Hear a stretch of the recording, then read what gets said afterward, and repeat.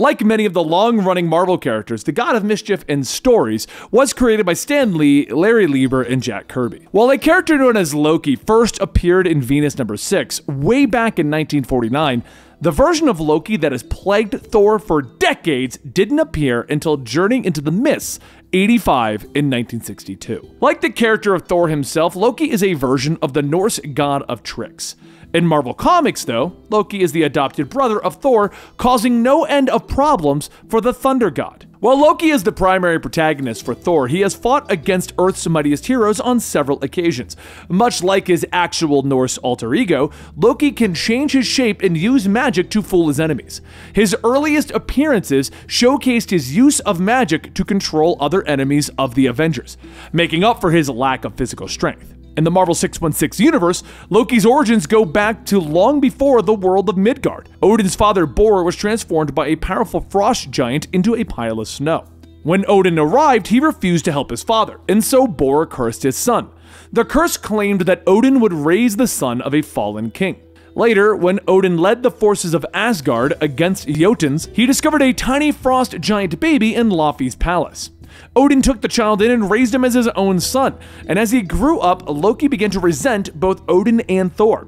Thor was the heir to the Asgardian throne and had all the qualities of a Norse king. Loki was small, more interested in magic and mischief, and eventually Loki would become known as the God of Mischief and torment his brother in Midgard relentlessly. Throughout his long history in Marvel Comics, Loki would go on to eventually achieve most of his goals, at least for a small time. He would fight against Thor, and he even became the ruler of Asgard after supposedly killing Odin.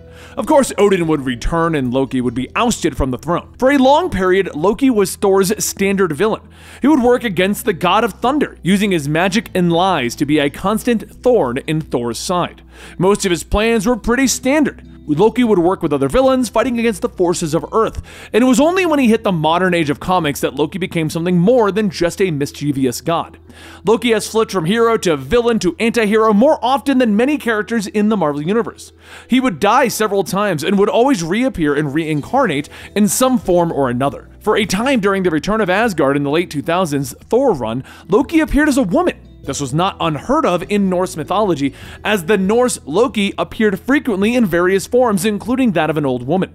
Of course, Loki appears more as an attractive woman in Marvel Comics, though, because, well, why not? After the events of Dark Siege, Loki would die again and be reborn as a young child. During this time, Thor sought to try and once again teach his younger brother to be a hero. For a brief time, young Loki would fight alongside the Young Avengers. This wouldn't last forever, of course, and Loki would eventually dabble on the side of evil for a time again.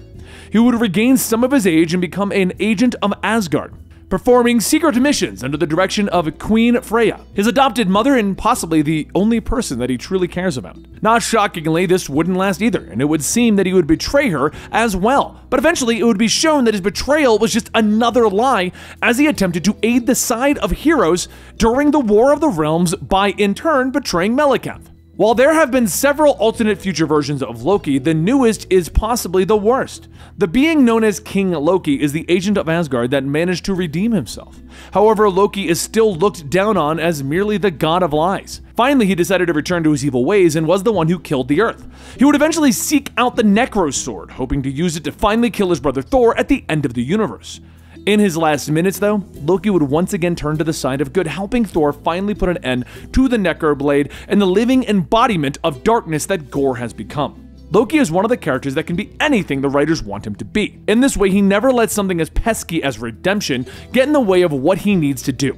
He has appeared in various forms of media, and arguably made more famous because of Tom Hiddleston. His portrayal of the character is basically what everyone knows and loves at this point with Loki. He's done so well that notoriously he's been kept around because he's so well liked. As a matter of fact, now that I'm going back on it, I can't even think of a different version of Loki. Every time I think of Loki, it's always the Tom Hiddleston version, which honestly, look, I liked it too. But let me know in the comments down below what your opinion of Loki is. Do you like the evil one? Do you like the older one? Do you like when he was trying to become president? Do you like when he's like an old woman or a hot woman or a young kid, or he was on the Young Avengers? There's so many different versions of Loki. This is one of those characters that everyone can have their own version of it. Or do you just like Tom Hiddleston because, I mean, isn't Isn't he dreamy? Anyway, guys, thank you so much for your continued support here at Comicstorian. We're going to bring you a couple more of these Know Your Universes about characters that we are covering because, well, they were announced in the Phase 5 of Marvel's MCU universe.